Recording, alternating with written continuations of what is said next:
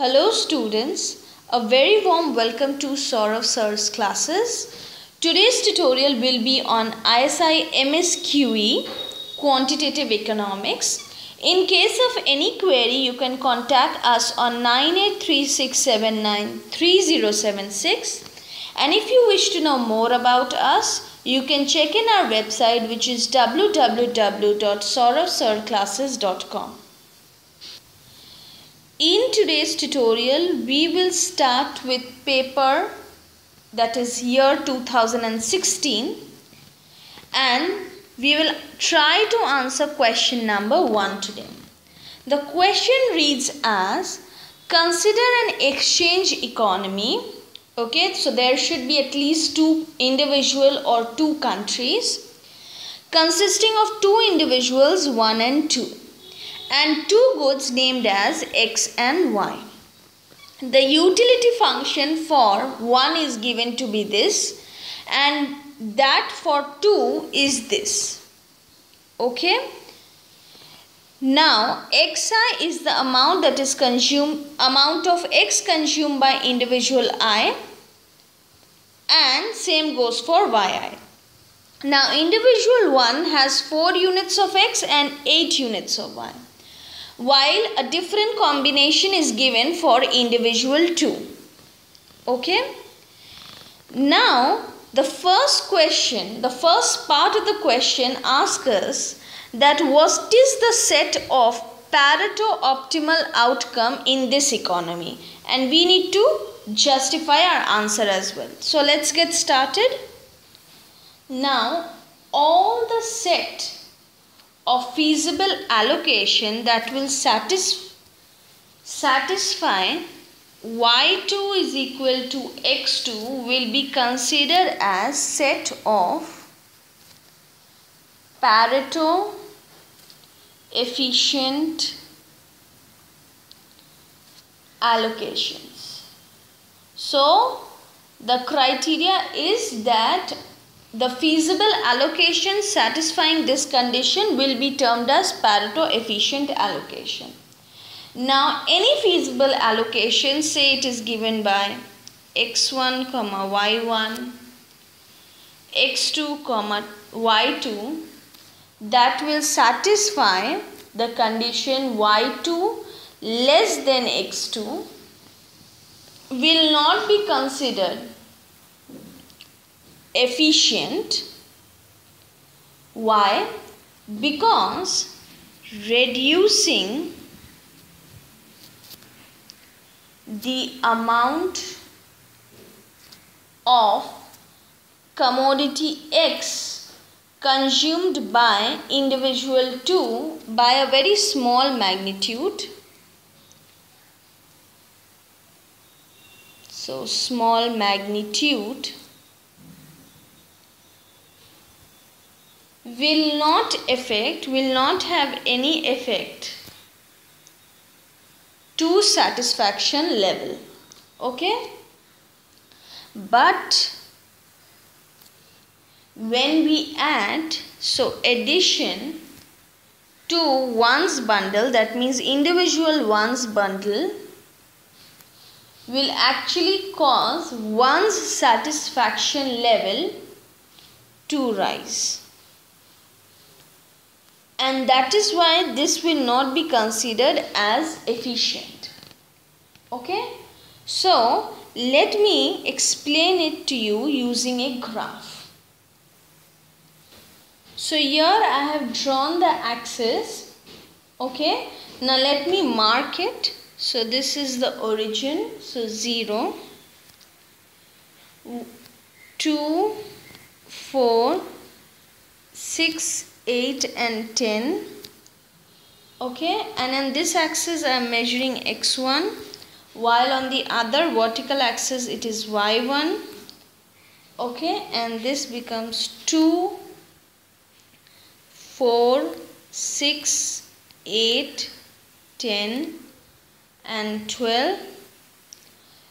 On this axis I'll be measuring x2, so it will be this way. So origin starts from here, so it is 0 and 0 again.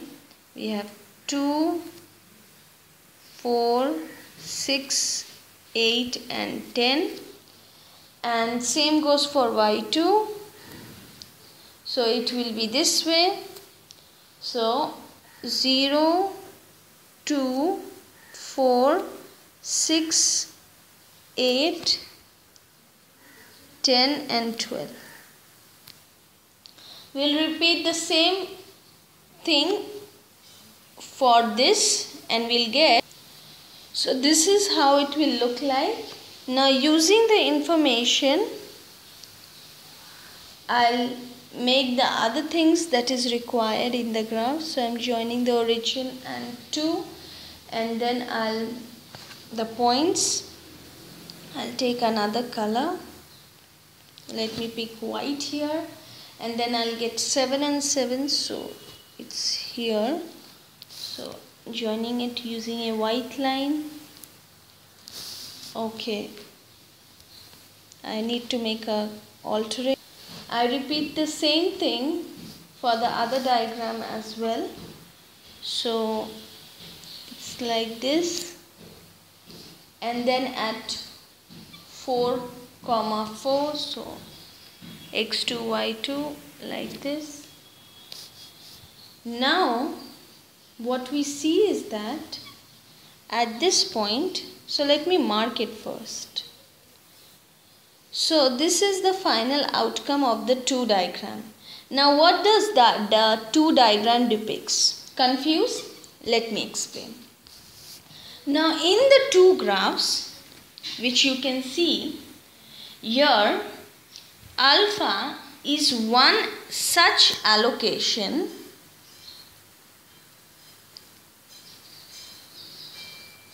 okay, and moving, if you move towards, so moving towards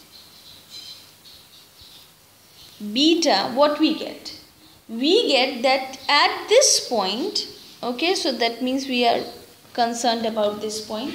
So at this point, there is the satisfaction. This point actually denotes that the satisfaction level of 1 to go up, but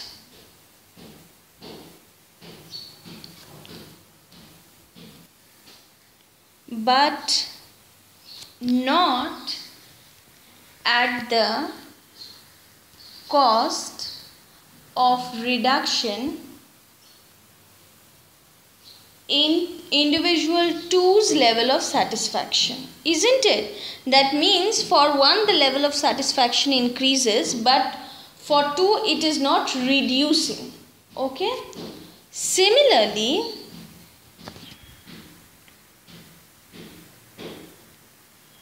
any allocation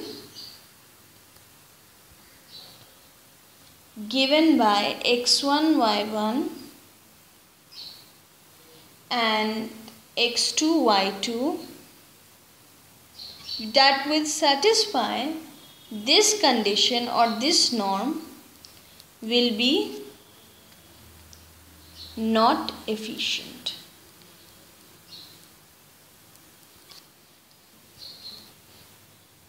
Now the question is, why the allocation y2 is equal to x2 is considered to be Pareto optimal.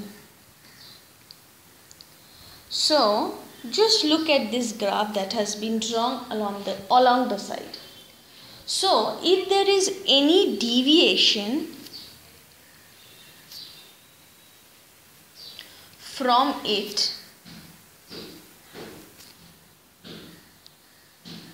then the conclusion or the result will be the satisfaction level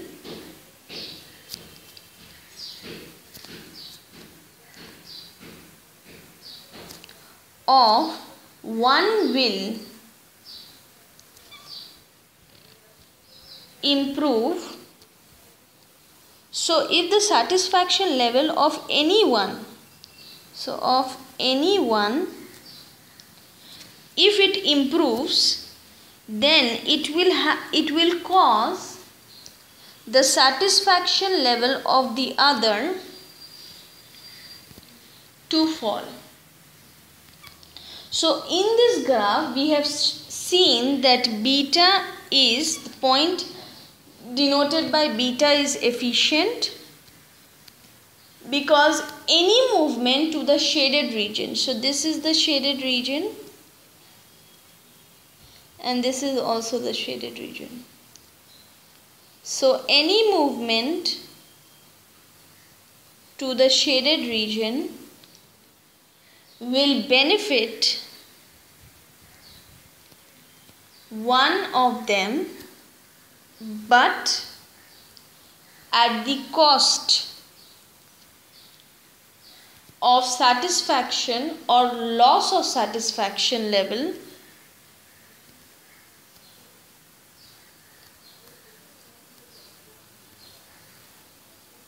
of the other. Okay, now with this we move on to the next part of the question. So let's read the question first.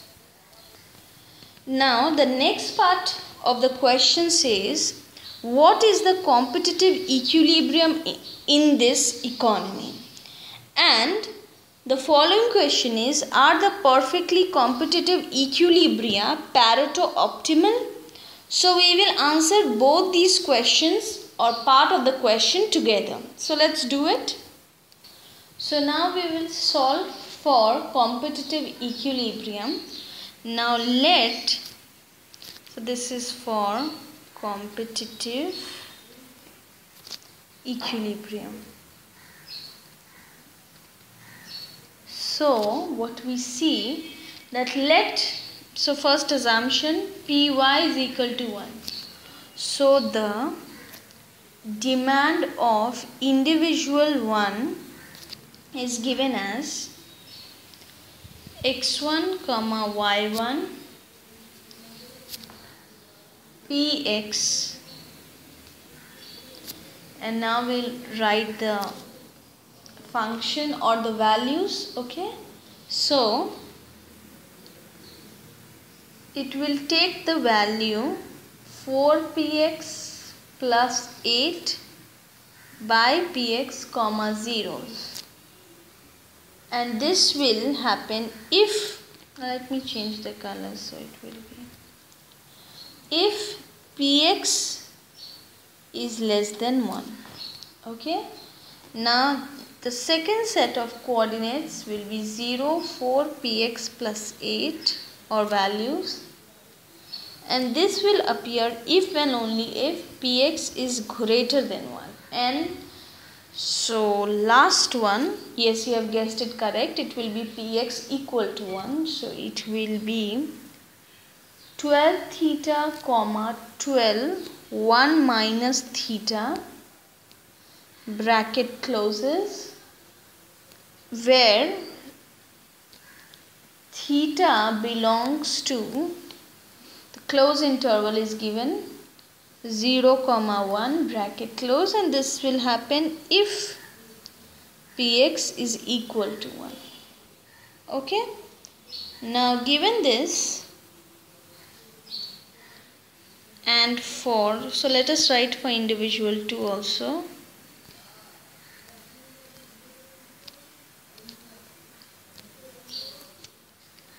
x2 comma y2 px, and this will be 6pz plus 4 by, so let me make it will be x plus 4 by px plus 1 comma 6px plus 4 by px plus 1. Therefore px is equal to 1 is the market clearing price. Okay, and equilibrium allocation will be given by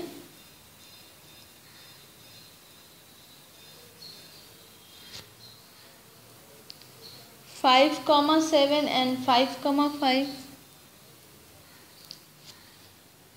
And we also notice that this allocation is Pareto optimal.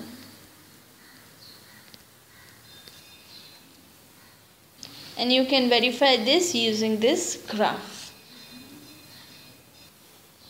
In this graph, let me tell you that the line indicated by the color this and white actually tells us about endowments.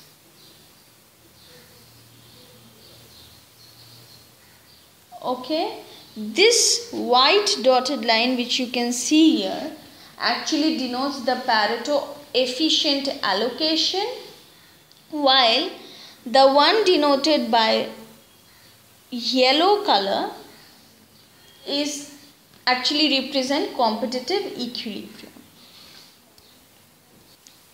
Lastly, we move on to the last part of the question. This part 4 says, now consider another economy where everything is same, okay, apart from individual two preference, which are as follows. Now, among any bundle consisting of X and Y, individual 2 prefers the bundle which has larger amount of commodity X. And irrespective, that means he doesn't care about the amount of commodity Y in the two bundles. And part B says, between any two bundles with the same amount of X, she prefers one with the larger amount of. So let us do A first, then we will move on to B. And in this we need to find out the set of Pareto optimal outcomes.